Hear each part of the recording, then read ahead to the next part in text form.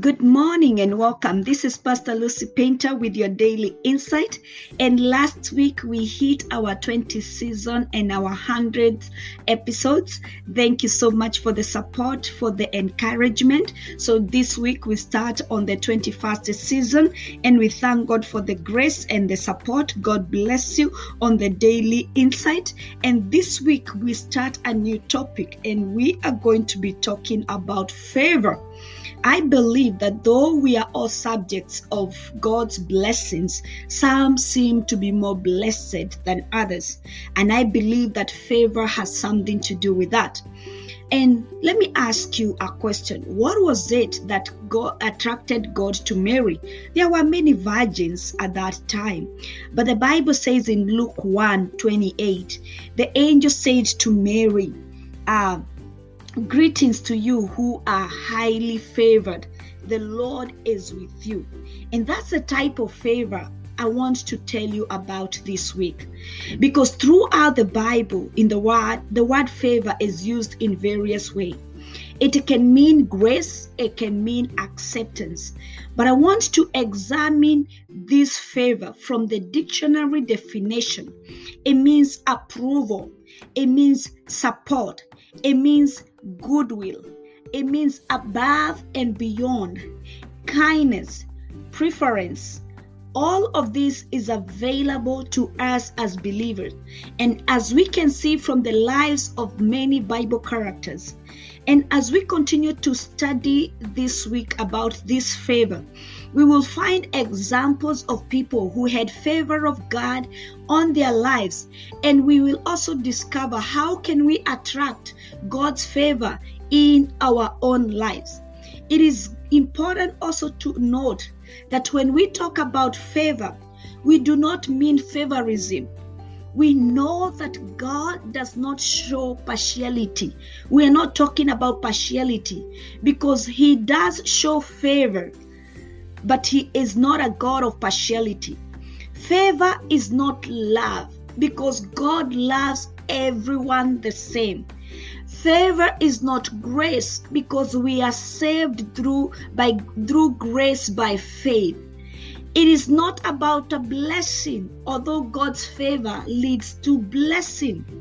Favor is something more, and it will change your life.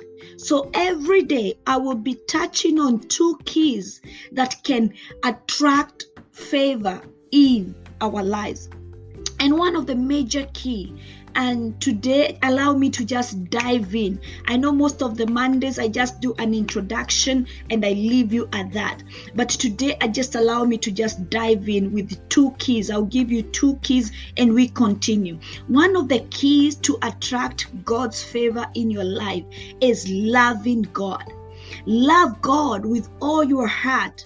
Without loving Him, we cannot expect to gain favor with Him. This is one of the major keys. The Bible says in Proverbs 3 verse 1-4, "My son, do not forget my teachings, but keep my commands in your heart, for they will prolong your life many years and bring you peace and prosperity. Let love and faithfulness never leave you. Bind them around your neck, write them on the tablet of your heart.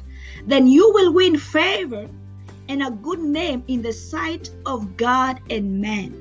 Loving God with all your heart. We have to love God. By loving God, we win favor, or we attract favor with God. We attract favor with God. And if there is one thing that God desires, is that we love Him. He loved us first. It is not too much for Him to ask us, to love Him back. And He wants a relationship. He tried it the commandments way. He tried to put it as a law from the times of Moses. He said, "You shall love the Lord your God." But still people went astray and they sought other gods.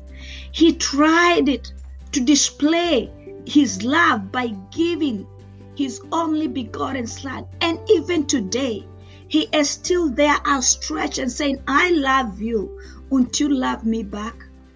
And it's amazing how much favor we can get from him once we love him. So this is one key I want you to know. One key to attract favor in your life is to love God. Love God with all your heart, because without loving him, we cannot expect to gain his favor. Key number 2 that I want us to know today is love people. What are you doing for the kingdom? What are you doing for others? If you want God's favor, then start caring for people. And we find this in the life of Ruth. Ruth found favor with Boaz because of the things she had done. And James says faith without works is dead. And I'm just using Ruth as an example. But there are many other people who found favor. And there are many other people who received miracles and their lives were changed just because of the things they did for others. Love others.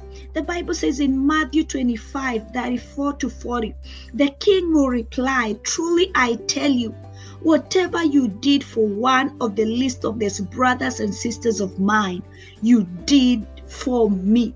What are you doing for others? Boaz replied in Ruth 2:11-12, I have been told all about what you have done for your mother-in-law since the death of your husband, how you left your father and mother, your homeland, and came to live with a people you did not know before. May the Lord repay you for what you have done. May the Lord richly reward you. May you be richly rewarded by the Lord. May the God of Israel, under whose wing you have come to take refuge, reward you. Ruth was noticed for what she had done. She received more than she asked for. Special treatment, protection, more than enough, because she loved people. You can refer also to the raising from the dead of Tabitha. She was raised from death because of what she had done for people. Love people. It attracts favor. So today we've just covered 2 keys of attracting God's favor in your life. Love God and love people. This is Pastor Lucy Paynter with your daily insight, and this is Favor Day 1. Shalom.